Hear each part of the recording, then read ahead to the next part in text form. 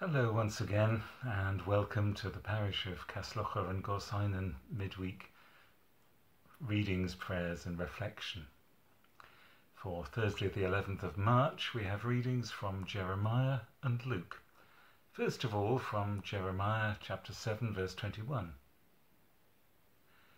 This is what the Lord Almighty, the God of Israel, says. Go ahead, add your burnt offerings to your other sacrifices, and eat the meat yourselves.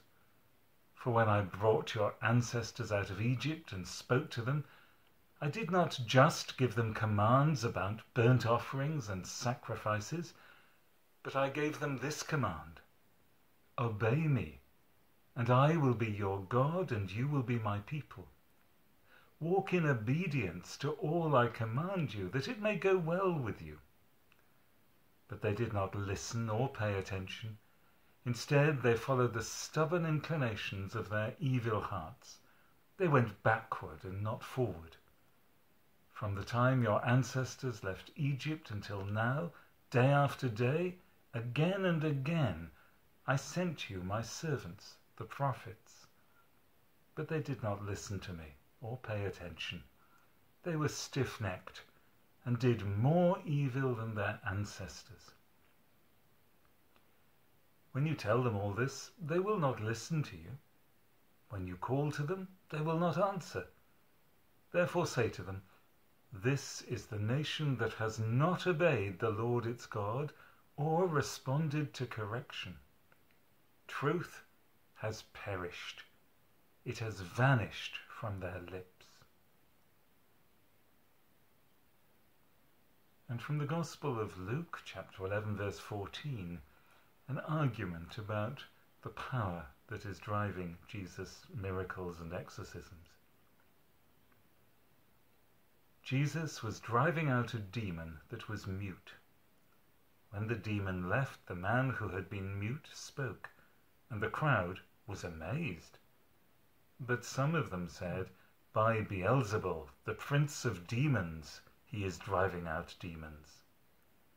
Others tested him by asking for a sign from heaven.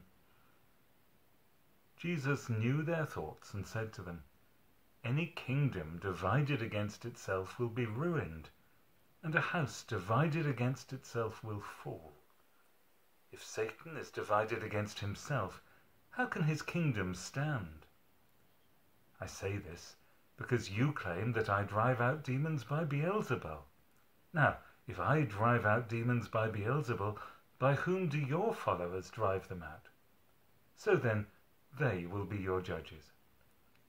But if I drive out demons by the finger of God, then the kingdom of God has come upon you. When a strong man, fully armed, guards his own house, his possessions are safe. But when one stronger attacks and overpowers him, he takes away the armor in which the man trusted and divides up his plunder. Whoever is not with me is against me, and whoever does not gather with me scatters.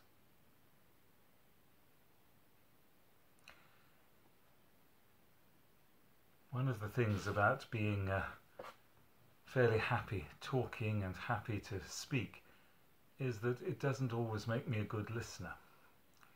And at times I have to make a real effort to listen to other people and to God. And perhaps that's something in both of these readings. Jeremiah is complaining about the disobedience of God's people, the fact that they've given up the ways of justice and truth, the ways that they were taught in the Old Covenant, the Ten Commandments as we'd know them and more, and simply weren't listening. It's a factor too in the argument between Jesus and his opponents. They have to admit that he's doing some remarkable things, so they spread the story that he's using the power of evil. And Jesus says, well, that's very odd, because it looks as if the power of evil is now divided and therefore on the way out. But deeper than that, there's a question about whether they can understand what Jesus is doing and where it comes from. Have they been listening to God? One of the great dangers of religious habit, religious tradition, is that if we stop listening to God, it can actually put us on the wrong side. Jesus' opponents were saying, he doesn't do things like we do them, therefore he must be wrong. He wasn't. They were. They'd forgotten to listen to what God wanted. Justice and truth, love and mercy, concern for those most in need. If they'd listened, they would have seen that Jesus was aligned with those things, that he was doing the things that God was concerned about, and that they had forgotten to do many of those things and were getting further and further away. How do we remember to listen to God? Good question. I suppose the first way is through our reading of Scripture. Not all Scripture is do this and don't do that. Sometimes the stories tell us about people and it's quite clear that it's a warning story. If you act like that, you might end up like that, and you really don't want to. Sometimes people are more mixed. Here's a story of a good person, but you can see where they went wrong, and you can see how their weaknesses impacted and partly spoilt that life. So, yes, read Scripture, think about it, pray about it, talk it over with God. What's the relevance of that? Are you trying to tell me something? What are you trying to tell me? And then there's talking with other Christian people particularly. But not only Christian people. You may learn through fiction. Do you think about the television you watch and say to yourself, now, is that a good course of action? Is that somebody I'd like to be? Or is that a warning? Sometimes circumstances play a part. Nobody a year ago anticipated lockdown, but lockdown has made us focus on who we are, where we are, and the people closest to us. Not always comfortable.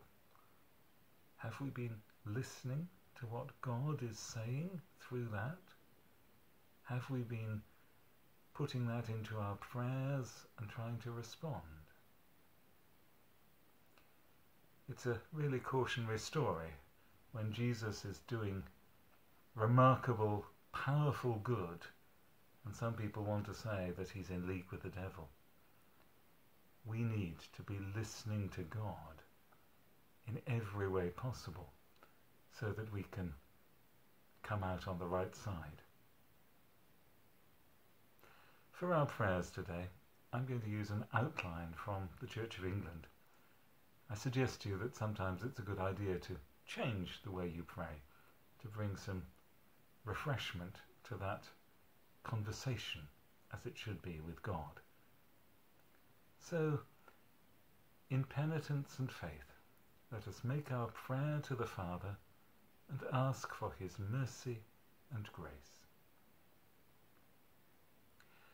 Father, we pray for your holy people. Today we're asked to remember those in Penderry ministry area, that's Townhill, Cockett, Carrifin, Manselton for both.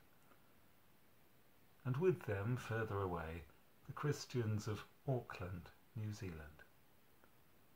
Praying that they may triumph over evil and grow in grace. We pray to you, O Lord. For candidates for baptism and confirmation, and all who are new to faith or renewed in faith, that they may live by every word that proceeds from your mouth. We pray to you, O Lord. For the leaders of the nations, that you will guide them in the ways of mercy and truth. we pray to you, O Lord. For the needy, that they may not be forgotten, nor the hope of the poor be taken away, we pray to you, O Lord. For the sick in body, mind, and spirit,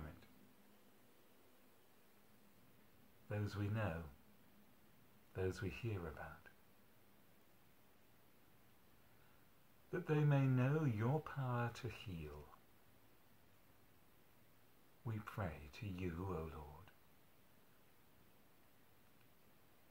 For the poor in spirit, that they may inherit the kingdom of heaven and see you face to face, we pray to you, O Lord. Let us commend the world for which Christ suffered to the mercy and protection of God. And trusting in the compassion of God, you may like to join me. Let us pray with confidence as our Saviour has taught us. Our Father, who art in heaven, hallowed be thy name. Thy kingdom come, thy will be done on earth as it is in heaven. Give us this day our daily bread, and forgive us our trespasses, as we forgive those who trespass against us. And lead us not into temptation, but deliver us from evil. For thine is the kingdom, the power, and the glory, for ever and ever. Amen.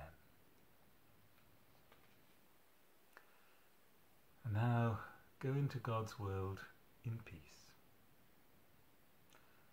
Listen carefully for all that God will say to you, through scripture, through conversation, through what you hear.